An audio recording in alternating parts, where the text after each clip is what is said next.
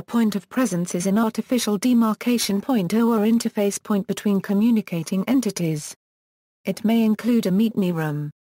In the U.S., this term became important during the court-ordered breakup of the Bell telephone system. A point of presence was a location where a long-distance carrier could terminate services and provide connections into a local telephone network.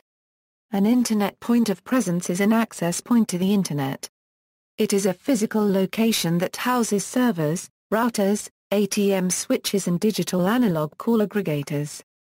It may be either part of the facilities of a telecommunications provider that the Internet service provider rents or a location separate from the telecommunications provider.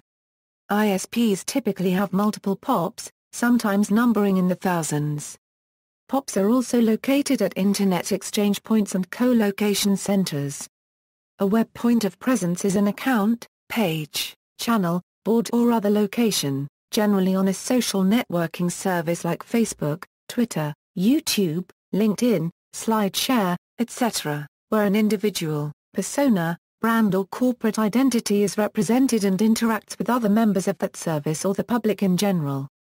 These are generally in addition to a personal, professional or corporate website, though those may be considered to be a web point of presence as well. As of Jan. 2012, enterprise-class corporations had an average of 178 social media accounts.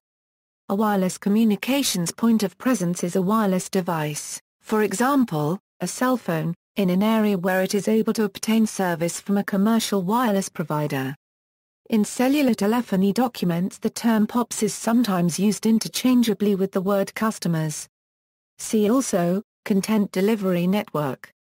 References